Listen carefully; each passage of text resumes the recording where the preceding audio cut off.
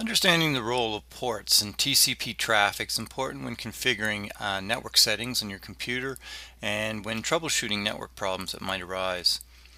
So here we're going to look at a simple scenario where packets are traveling from a client computer through firewalls and to web and post office services. So we've got a couple computers here, and we're going to call one of the computers John, and that simply represents a port number like 142.23. So I'll just make up some type of address here. And it's going to Fred, so I'm just going to use John and Fred instead of an IP address.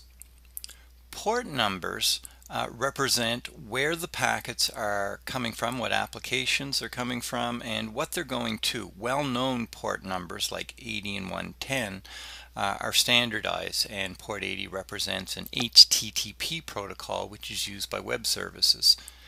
Port 110 is used by POP services. Now, typically when a packet goes out, it has a IP address and it has a port number attached to it. Together, this is called a socket, and you need both for communications, and we're going to show why we need both. We're going to represent this instead of using numbers. We're just going to indicate the IP address of where it's going to, and we're going to represent the service that it's going to in a packet. So this would be the addressing we're going to use. So the IP address is used to identify what computer we're sending to or from, and the port represents what application or service we're sending to and from. So let's take a look at how this works. So John has opened a Chrome browser and a mail application, and wants to retrieve a web page from Fred, the server. So one of the first things that has to happen is the Chrome browser is going to make a request, and what we have are two firewalls in between here. Now, by default, firewalls are generally configured to allow outgoing traffic. You can configure firewalls to block it, but generally they're going to let traffic go out through a computer because the firewall is assuming you want traffic to go out. When you have set up on a server, when you set up a service like a web service, you need to make sure that traffic coming into the firewall is allowed through. So a web service is going to open up what are called ports or holes through the firewall. So a web service that uses HTTP or port 80 is going to allow traffic coming in that has a designated port address of 80. And the post office is using the POP protocol or 110, so it's going to open up another port through here. So here we've opened up two ports through our firewall. You need to maybe do that manually in manual firewall configuration, but often when you install these services, they open up those ports automatically.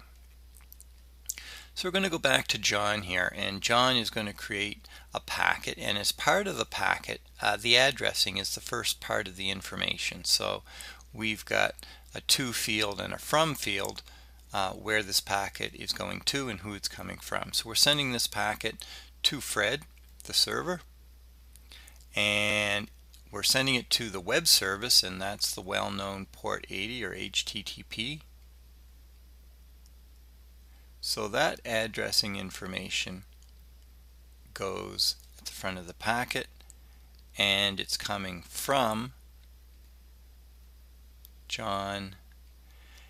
And the port we're coming from is not a well-known port, it's an application. So generally applications just pick a random port that's not being used above 1,000. So we're just going to pick 1,000.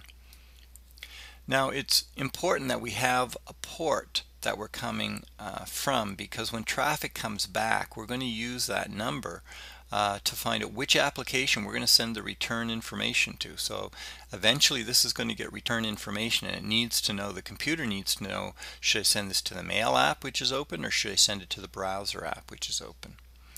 So that traffic is going to go out through the computer, and it's going to go through my firewall, which allows everything to go out.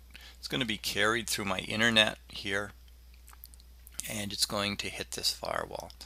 Now at this point, this traffic is called unsolicited traffic.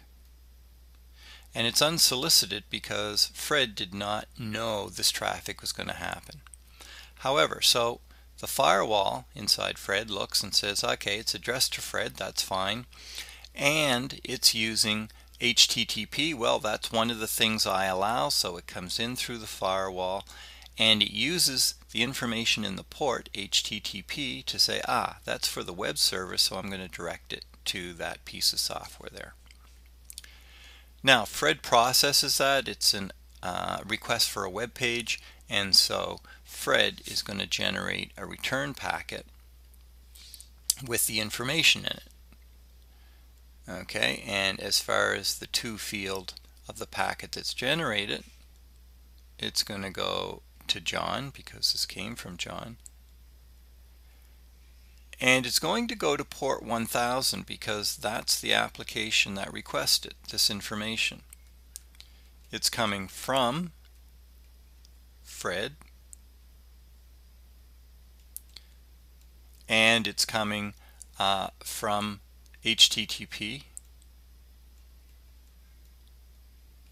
And then in the rest of the packet is actually the data, the information which is being requested, which would be the web pages and the graphics and all that information.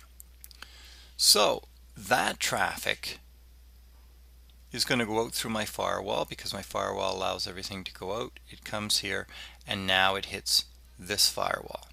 Now at this point the firewall inspects it and says, this is now solicited traffic because John sent a request out earlier to Fred from port 1000, and now this is the traffic back to John using that same port 1000.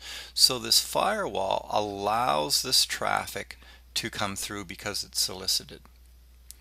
We generally do not need a firewall rule to allow solicited traffic back in. In fact, we would need a special rule if we don't want it back in, but generally that's not the case. This computer then looks at that packet and says, this is going to port 1000. Well, I know that Chrome generated earlier packets from port 1000, so it knows to send it to the Chrome browser as opposed to the email application. Now later, pick another color here, our email application is going to do the same thing. John is going to request to retrieve some email. So the mail is going to generate a packet out through the firewall. It's going to go through Fred, but now the protocol is POP, actually POP3, because POP3 is the current level of that POP standard, port 110. From John, but now it uses a different port number. I'll just pick a random one, and using the POP protocol, and protocol just means rules, there are some instructions in here basically saying I want to get stuff from this mailbox in my post office box. So this gets carried out again through the internet. It hits the firewall as unsolicited traffic. However, it's doesn't come in through the firewall through the port 80 that's open, but it comes through the POP because POP also has an open port, and it comes through here, and because it's using port 110, the POP port, it gets delivered to the post office. The post office retrieves the mail, sends it back to John on port 1100 because that's where the from information was from in the originating request. Goes out through here, hits the firewall, again solicited traffic. It's using port 1100, which was generated by mail, and comes back through here. Because these two ports are open over here, we call this the web service is actually listening on port 80. So sometimes you'll hear these terms used, or it's listening on the HTTP port. So We have a firewall over here. It has two ports which are called open, and there are two services which are listening on those ports. The web service is listening on port 80, and the post office is listening on port 110, or the POP port. So that's a little bit how ports and TCP addresses are used together to send information from applications through the internet to another computer, to a service, and then back again.